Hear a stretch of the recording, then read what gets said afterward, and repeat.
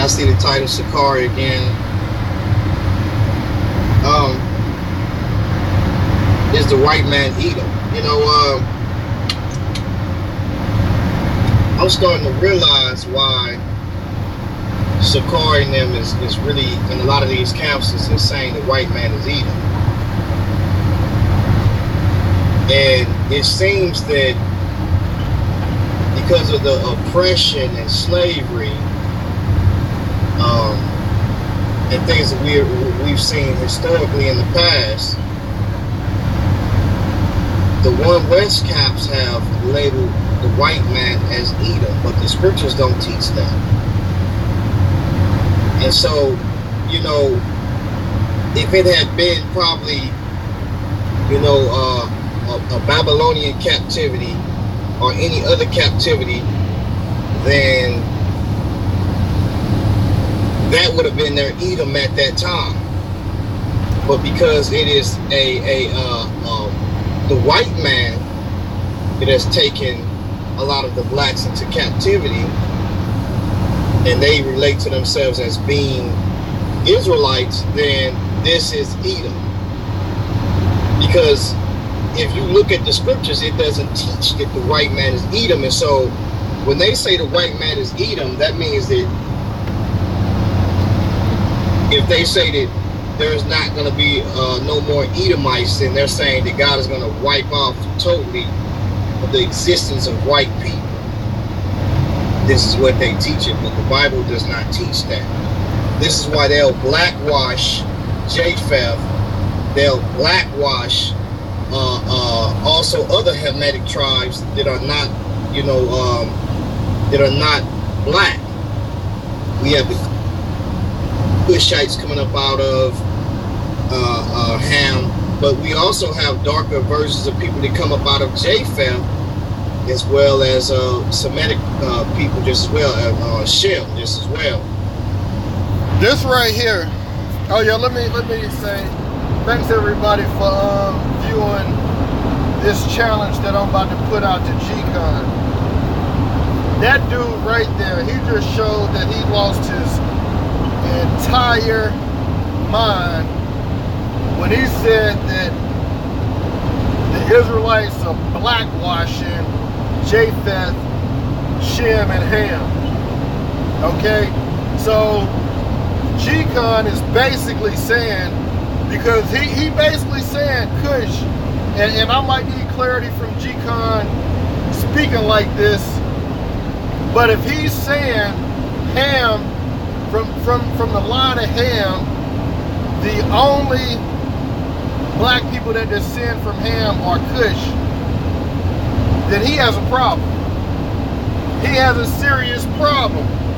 Because if he's saying that there's white people or olive tone people that came from Ham, Japheth, and Shem, mainly Ham, then he fell into that Hamitic hypothesis that believe the northern people, the people in northern Africa, are a Nordic people. So he's fallen for the whitewash doctrine that he's saying that we are blackwashing. That is so ignorant. I mean, it's just ignorant, yo. I mean, it's ignorant to the point of it's hard to find words to even describe how ignorant and terrible of reasoning that he's trying to use as logic to even explain that there were anybody of European race descending from Ham. At what point was Ham a Caucasoid? So my challenge to G-Con is, show me a tribe predated 1250 BC of Hamites looking like Nordic Caucasoids. Japheth predating 1250 BC looking like Caucasoids, and Shemites predating 1250 BC looking like Caucasoid or Nordic people. coming from the Nordic regions. I mean, that's just so pathetic and so bad for G-Con to even make such a claim.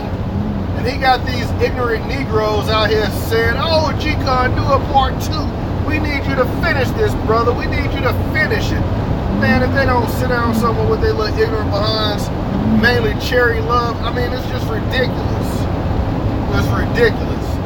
So, my challenge to G-Con is to show some cave drawings, some sculptures of tribes and villages of a Caucasoid, Japhethite,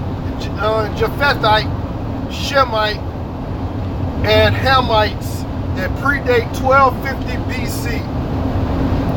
Show me this, and that there was mass communities of these folks. That's my challenge to G-Con. And if he can produce some type of evidence, then we can have a discussion. But there's no need in having a discussion with somebody that's so ignorant, that's coming with nothing but opinion, and all he wants to do is tell jokes that don't, I mean, he's a funny guy sometimes, don't get it wrong, he's a funny guy sometimes. But a topic like this, I mean, I don't see anything funny about it being dumb. I just don't. You know, there's nothing funny about being dumb.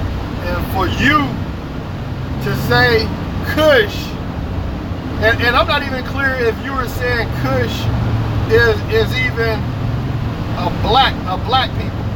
I'm not sure if you were saying that either.